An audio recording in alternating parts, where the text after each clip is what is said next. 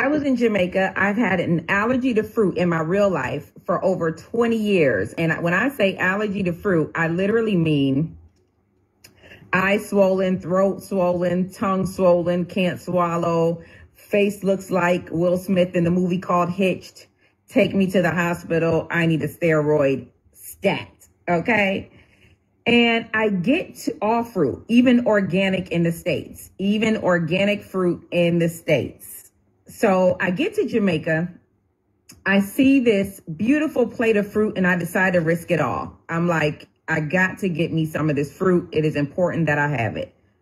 So I begin to eat the fruit. Now, I will normally test it by just kind of laying it on my tongue, but I just went all in with this fruit and it was literally toe curling good because I haven't had fruit in a billion years.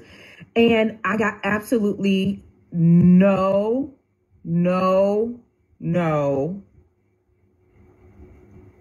reaction.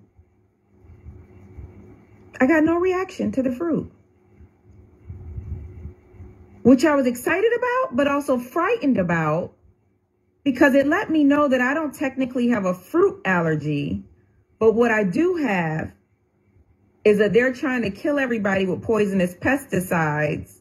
So God just won't let me eat it in the USA allergy.